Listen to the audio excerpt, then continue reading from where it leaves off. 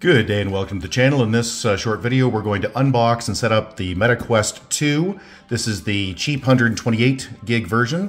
I'm going to put a link in the top right hand corner that you are probably going to be interested in. How to use a cheap $20, $30, $40, $50, $100, because a lot of them in that category, plastic headset like this that you insert your phone into and use for virtual reality. By the way, short version, it doesn't really work well, so the video is quite short, so take a look at that if that's the kind of thing you're interested in. Other than that, this is as cheap as you're gonna get for a decent VR kit. This cost me $450 Canadian on sale. That came with the two remotes, the headset, and it came with Resident Evil. Now that was about $100 off the regular price, and the regular price did not include Resident Evil. It also includes an additional game called Beat Saber, which is a game in which you use a saber and you slice at things that are musical. So this would be about $375 US. So let's show you the box first. I mean, rocket science, I know, but there are things on here you may want to see. So the most interesting thing in here that you wouldn't expect is that it comes with batteries. You'll put up the full specifications here on the screen, but as you can see, it does not require a PC. It is a standalone unit.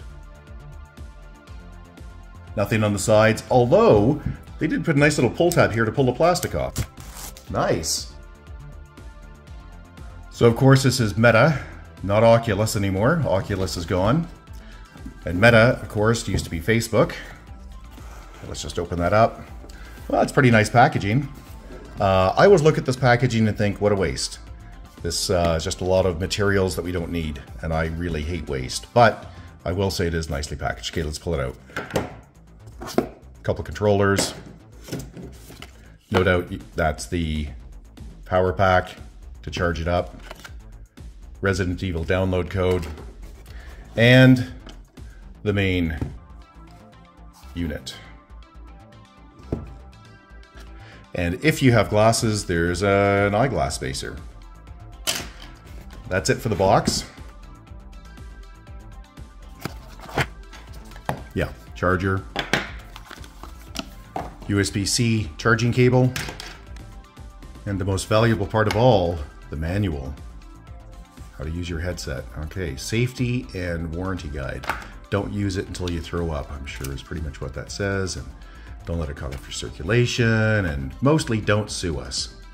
And I can see here it says, if you're going to be standing up, moving around, make sure you don't do anything stupid like, you know, do it in a room with the table in the middle or something silly like that. Just be careful, common sense.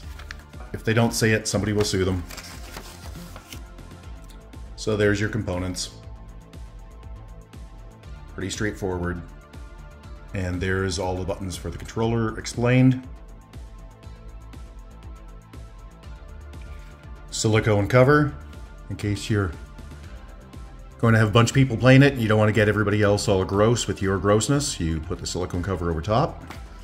And this says to grab the lenses on the side, obviously not on the front, and don't leave a fingerprint, but move the lenses to the left or to the right as they do shift to fit your eyes. And the little stickers on here say no liquid cleansers and keep away from direct bright sunlight. As you can see here, they do slide. It's hard to see, but in there it says 1, 2, 3, and as you slide them, you've got your 3 different positions. And I am going to put on the silicone mask because a few people will be using this and it can get pretty sweaty playing some of these games, so you want to be able to clean this off. It is washable. So the last thing is this little cardboard cover on the outside. You can pull this little tab and pull it off, or you could just tear it here. I'm gonna tear it there. So I've finished setting this up off camera, and I'm going to explain this now because it's actually easier to do off camera. A couple of things. One, this does pivot, which is nice. Secondly, it is prone to scratching, so scuffing, I should say, so just be aware of that. Another point, these little cameras are actually really helpful. There's 4 of them. When you first put it on, you get an augmented reality. If you're not familiar with AR, basically what that means is it'll overlay an image of what it wants you to see on top of what's actually in your room, which is great. So in other words, you can walk around with it for a bit and set it up. So you power it up using the power button right there. Volume controls are right there. The first thing it'll have you do is go through a little setup wizard.